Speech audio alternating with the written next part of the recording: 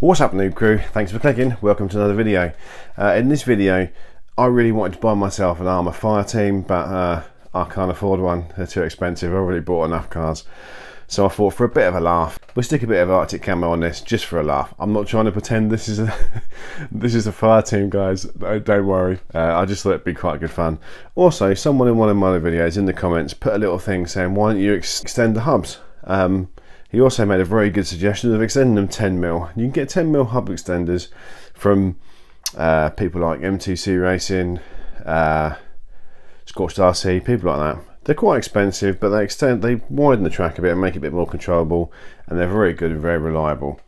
But that's not really my style, guys, is it? So what I've done is I've gone for 23mm ones, which is twice the width, and I've got them from Amazon where they were £12 for 4. Obviously they're going to be amazing, right? Definitely not going to break.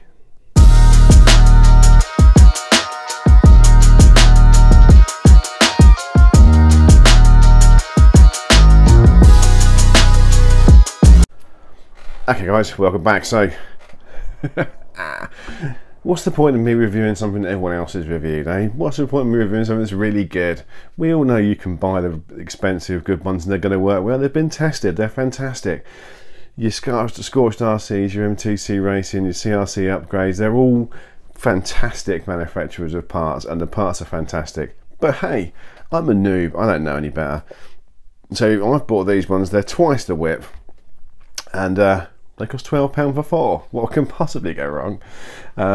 So I'm going to cut to a little bit because I've actually fitted them, because I was going to do a little bit of fitting and montage, but they were a right pain to fit. So what I've done is I've videoed you a before and after when I've done one side and not the other side. Excuse the sound. I forgot to put the microphone in. So have a look at that, and when we come back, that'll be that. As you can see, there's quite a big difference in the standard FTX one and the 23mm offset Amazon Special. Bit thin in the middle there. It feels quite good quality, but we'll have to see if it's actually any better, or if it snaps. We've put the red rear aluminium shock tower on there, which obviously looks really cool. The only thing I'm worried about is that where it mounts onto here, with the old one, the force has bent the shock tower. With the new one, I'm worried it won't bend, it might snap the diff housing, but we'll have to see. As far as the offset difference goes, you can see on that side how far it is away from the chassis. Moving across that side, you can see it's a lot closer. And the same on the front. Look at that gap there versus that gap there. It's a bit easier to see with the body on.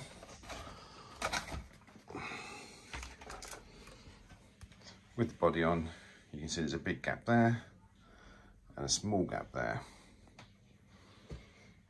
and the same big gap there, and no gap at all there. Okay, so before we take it out, so I've put this Arctic camo stuff on. I'm not going to bring you another look at it. It's a terrible job. The stuff was really cheap. I think it was like £4 for 4 or 5 sheets. It's not waterproof. First time we get any puddles or mud or roll it or anything, it's going to rip it all off. But I just thought it was quite cool to make it look a bit different. Underneath wise, as I said before, we've changed this rear shock tower. The old shock tower, this metal one here still, as you can see, it's bent. It's bent. Now I could have just straightened that. Obviously when you straighten it and bend it and straighten it and bend it, it starts to get weak over a period of time. These are 15 quid. This one was £18, so I've gone for the CNC aluminium one. The only problem with that is when you can't drive like I can't and you crash all the time, this is what we'd call a weak link. So the idea is that this bends and doesn't break anything else in the car. By me replacing this aluminium part here, that's going to make this stronger.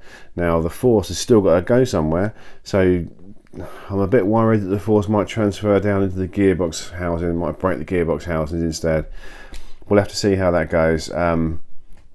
It's the same with metal arms. You can buy metal suspension arms, they're stronger, but the force has to go somewhere. So if the bottom arms don't break, from the force travels up the bottom arms and it just finds the next weakest link. Then you replace that, next weakest link, replace that, till you have a completely metal car, weighs a ton, and you just bend everything and it's no good anyway. So anyway, without further ado, a clever man would have weighed this, because it's definitely, the aluminium one's definitely lighter than the steel one. A clever man would have weighed that to tell you how much the difference was, but hey, we all know I'm not a clever man. So without further messing around, let's just whack it out on the road and give it a go and see how long these whole thing extenders last before they break, right? Okay guys,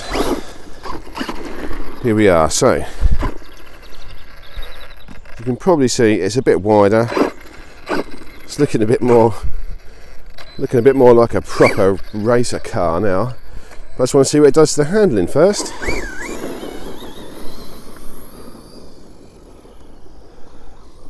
Okay, so it makes it a lot more stable.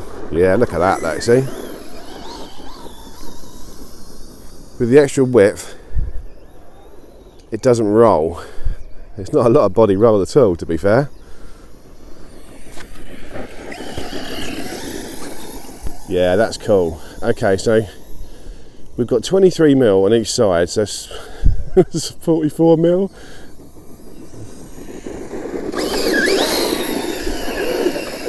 So if you were just going to take this car on park, stuff like that, and oh no.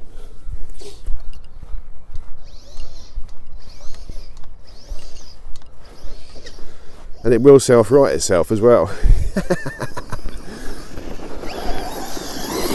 So yeah, if your plan was to just take this on parks, take it for a good drive and get some good handling out of it, this is the mod, guys. For 12 quid. For 12 quid, it's amazing. The handling is so much different.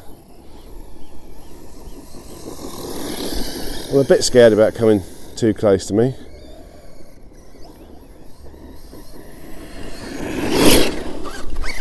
Yep, that soaked me. So, oh yeah, the Arctic camo is looking good now. The thing is though, how long can it take a bit of bashing?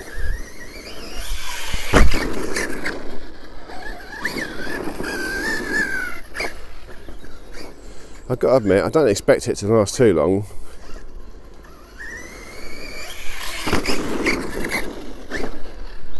But equally, I don't want to bash it too hard. What am I talking about? Of course I'm going to bash it hard. So, can it take a medium sized jump? If we're lucky we'll land it, but I don't think we will, not that good yet.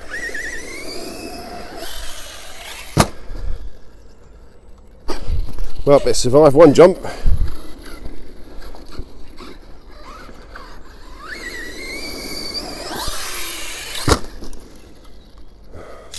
Let's try this one.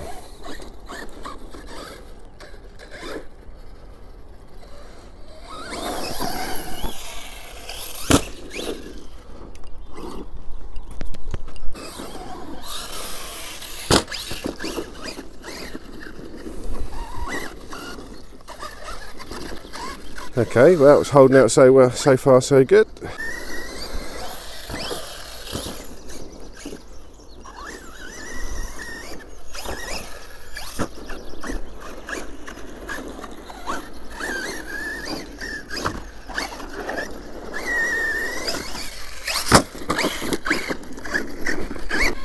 The idea is not to break it, it's just to come here and do a few jumps. I love this car, guys. And this mod,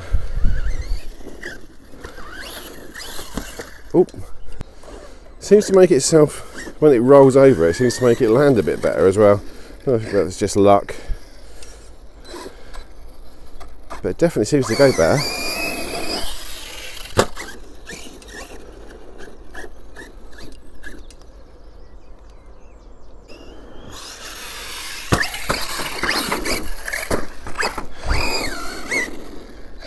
Oh guys, it's brilliant. I really want to take it off a biggie. So many good jumps here, guys.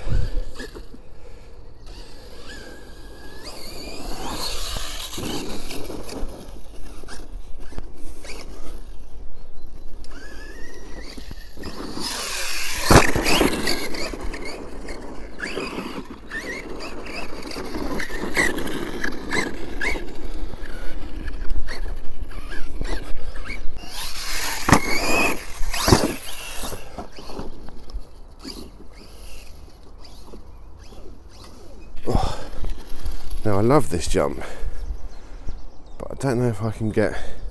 I'll struggle to film this one, guys. This is a big jump. Big jump. Hello. I'm a jump. Let's give it a go.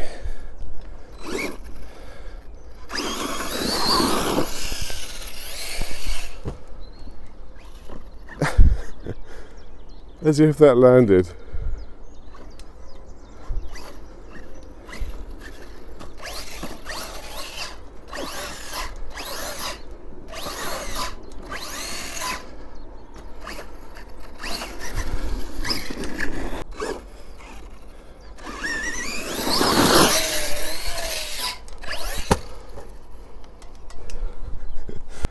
Okay guys, we'll have to call that a wrap.